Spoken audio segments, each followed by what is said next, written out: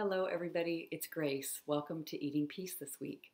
I'm getting excited because it's only 1 month until the annual Eating Peace retreat. And there's a couple of spots left, so I want to share a little bit about it. And it's what our exercise is today. So even if you never come to a retreat, that's okay.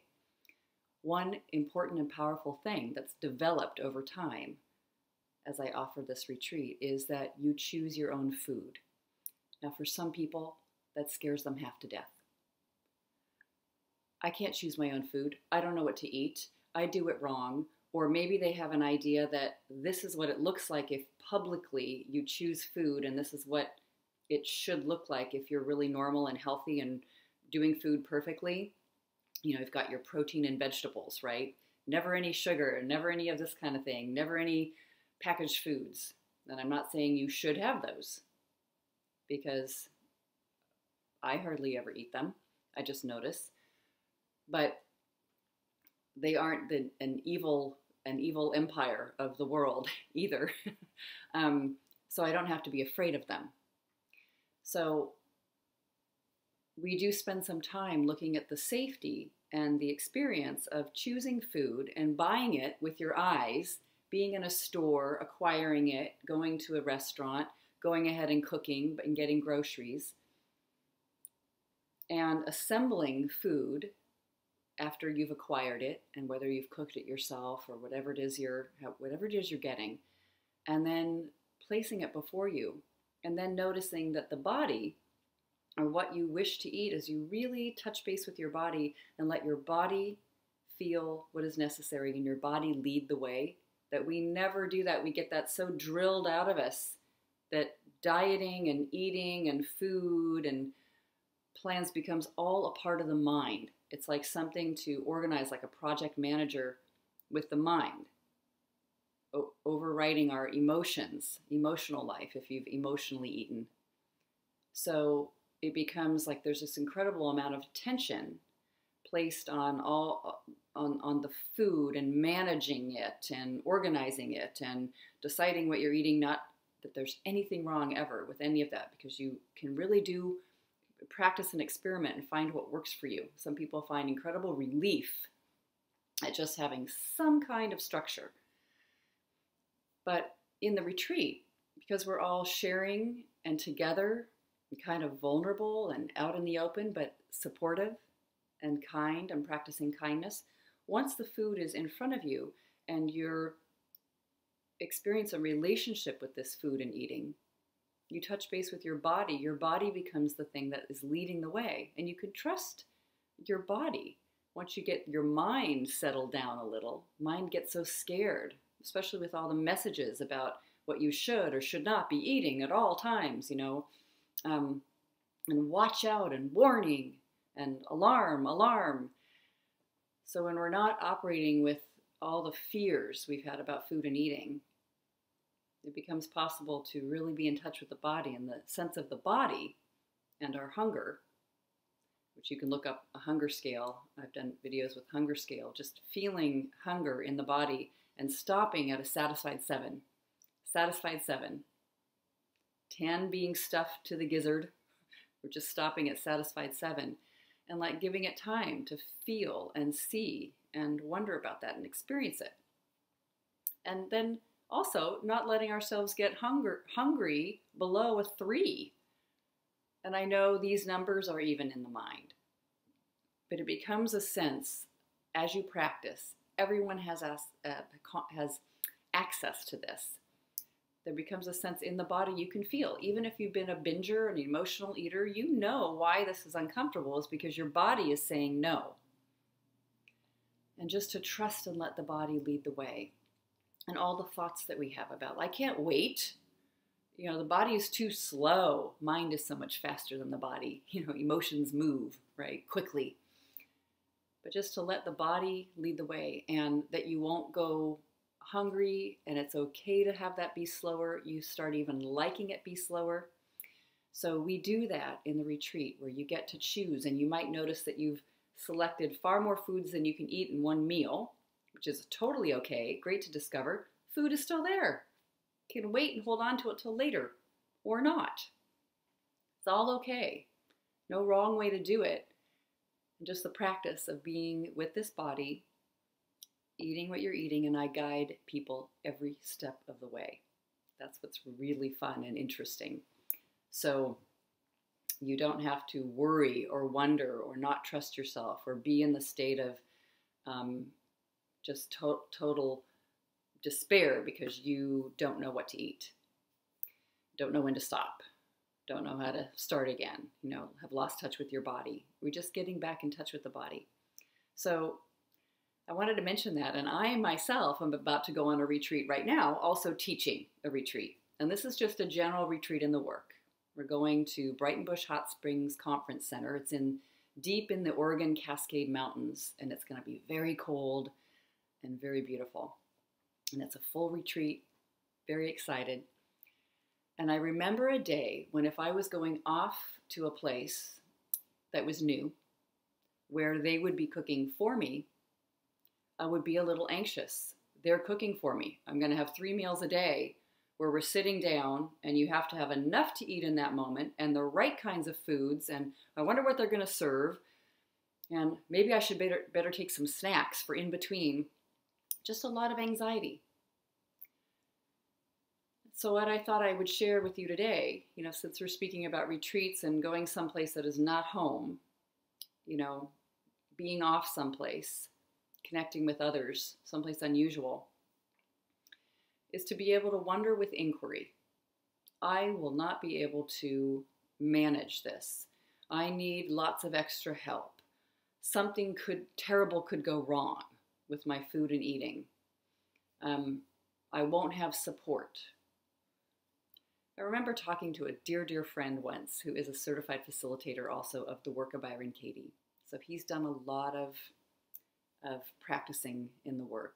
He assisted with, his name's Todd, and he assisted with me last summer also at a retreat at Brighton Bush. And he was sharing with me once that he went on a long retreat, and at this retreat, they did not have vegetarian options. Now, at Brighton Bush, it's all vegetarian. Sometimes people freak out like, I need more protein. You can almost ask, is that true? You can also bring it if you need it. But, and of course, we all know how to work with that. Getting your own needs met if you have a special diet. But he was a vegetarian and had been most of his life, all his life, potentially. And he was sharing meals with others, and even they had group cooking, and there was not really a vegetarian option. Now, he could have perhaps asserted a vegetarian option and said, I really want to eat this certain specific way, but he just decided to join in the retreat, and he questioned the thought, I am a vegetarian. Is that true? And he just, ate fish and ate cheese, and might have eaten cheese already, but the idea being, it reminded me of the movie The Life of Pi. You remember that movie?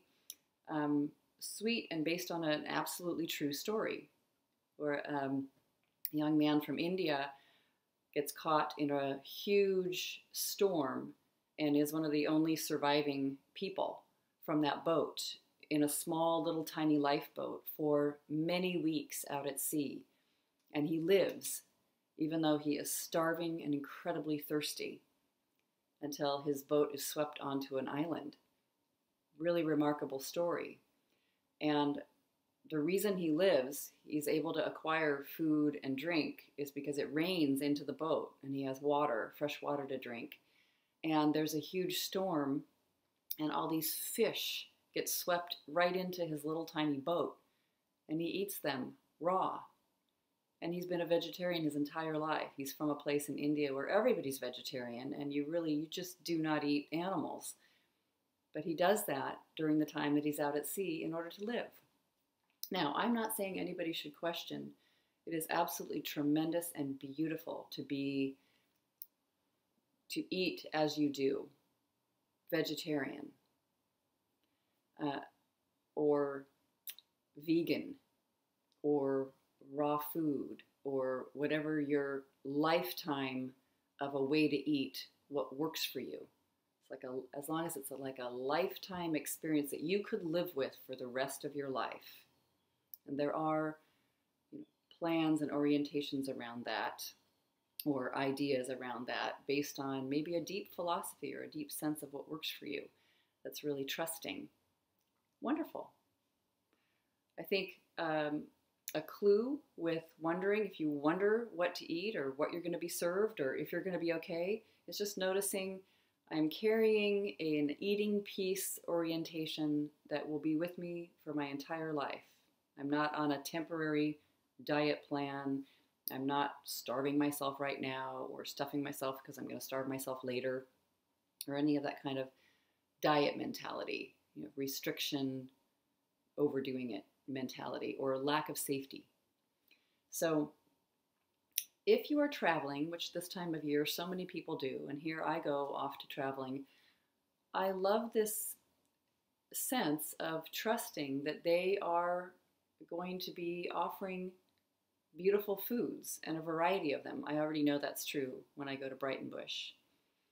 When anyone comes to the Eating Peace Retreat, that is true, and infinitely true, because we're in a city on purpose so that nearby there's all different kinds of things offered to eat, and people can test them out and experiment with it, bring them back for our mindful eating practice.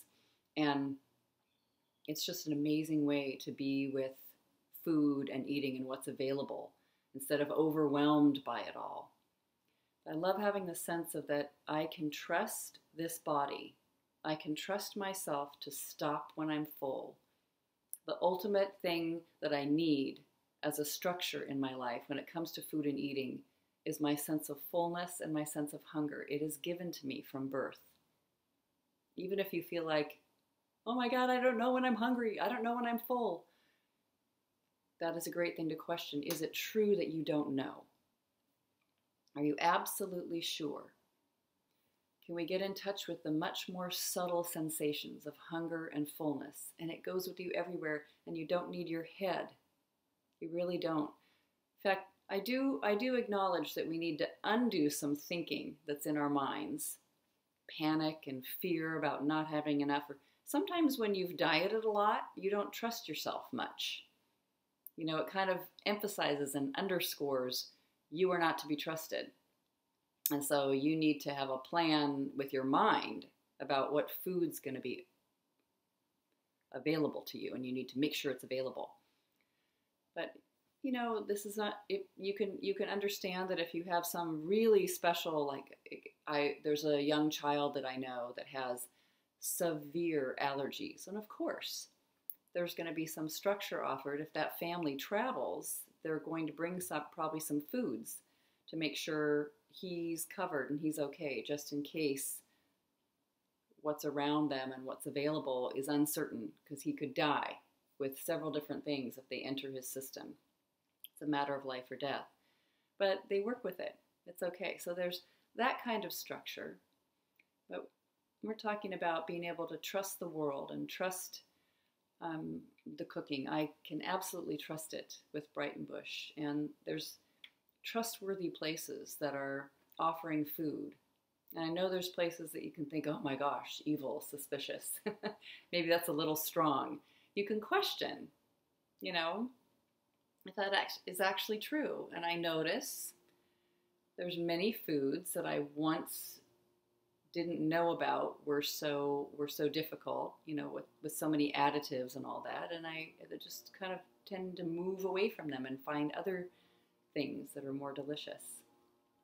So just the sense of trust that you can carry your body with you, and without emotional eating, with inquiry, you can address the things you feel like you crave and you desire, and ask yourself what else you need besides food. If you feel like you want to eat when you're not hungry, there's probably some unfulfilled need within you that you're afraid won't get met.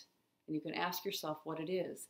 It is such a relief to get that need fulfilled by just asking yourself. You put your hand on your heart and your other hand on your stomach and just say, what do you need right now, honey? I hear that you're hungry and you think something sweet or something extra or a snack or something is going to settle you down. And what else is it that you really need? Am I believing a thought that's bringing out a lack of trust for what's going on in the world? Am I scared about something? Do I feel worried about something, anxious? And it's something else often that has nothing to do with food. So just being able to trust and take care of yourself as you need to. If you are moving from here to there, going for a visit someplace, taking your body from here to there on an airplane, in a car, going someplace new and unusual, feeling slowness inside so that you can be in touch with your body. Just asking your body, getting a feel of it, a feel of it. What do I need right now when it comes to food and eating? That there often, as we begin to do that, it becomes more and more willing to communicate with you and easy. So I know that I can just take this thing called a body that has this mind attached to it, and I can go off someplace and other people will be cooking and serving, and I am perfectly safe, perfectly content, enjoying what's available to me there. Safe, trusting. All is well. If something happens and I miss a meal, I will take care of myself, just like a mother take care of their little baby. Treat your food and hunger, your stomach, like it's a little baby. All right. Let me know how it goes. And if you desire, come to retreat with me in Seattle next month. We have a most amazing time. We start on a Wednesday night and go all the way to Monday morning. But it gives us time to really sit and practice, be with it, understand, take our thinking to inquiry. Magnificent. All right. Take care.